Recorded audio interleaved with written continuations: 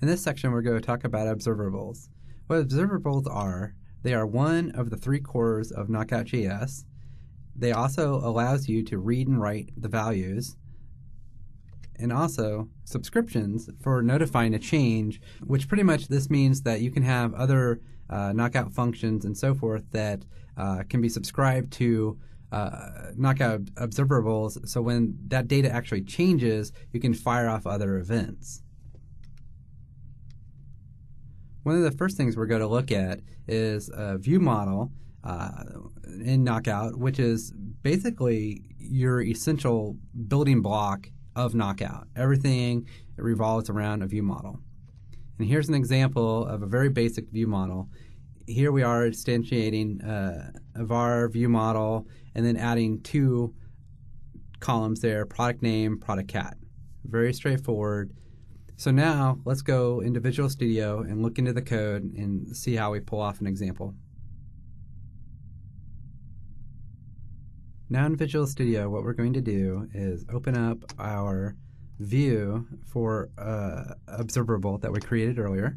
So go ahead and click on that and we'll open up, and as you see that there's nothing here, so we're going to fill some stuff out here. So in order to create an observable, we need to write this in a JavaScript script block, and a little note in MVC4, we can have this section called scripts that we want to encapsulate our JavaScript in. And what this will do is it will render scripts at the bottom of our master page. So when the page renders out, this is at the bottom.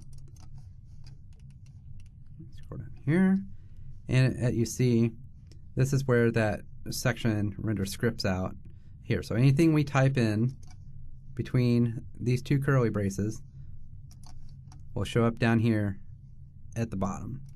While we're here, one other thing that we want to do is we want to include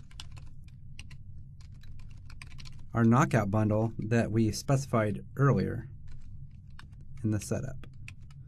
So we'll do bundles and then Knockout. Close print. Oh, I didn't spell bundles properly. Let me go ahead and fix that. Okay, so now that we have that correctly spelled and added, we should be adding jQuery, which was there by default.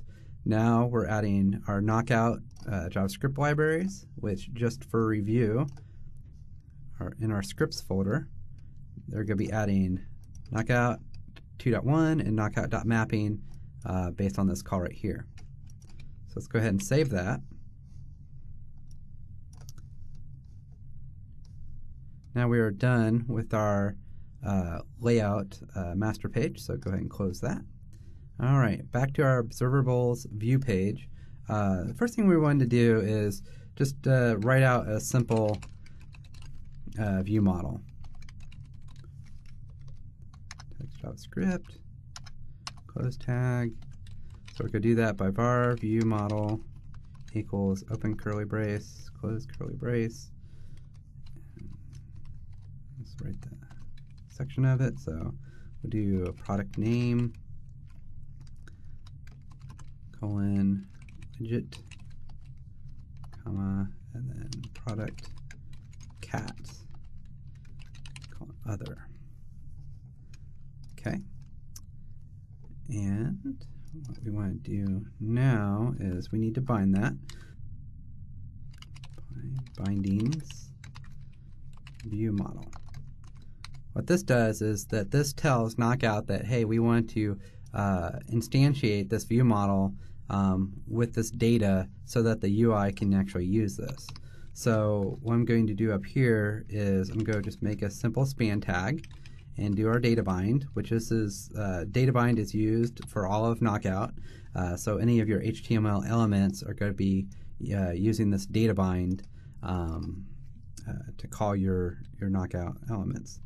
So I'm going to say text, product name, and let's see, my product name is that, and it's contained in the category of doing our span and our data bind, and we'll do product cat. Oops. Let's do text product cat. That's better because we have to tell what bind we want to do with that. So that'll help. Okay. So now if we save the page, go ahead and you can Control F5, which will build the MVC project. And here's our basic page. Up here, up top, you just type in observables. And it'll, oops, don't forget home. It's part of the home controller. There you go. Here is our observables page.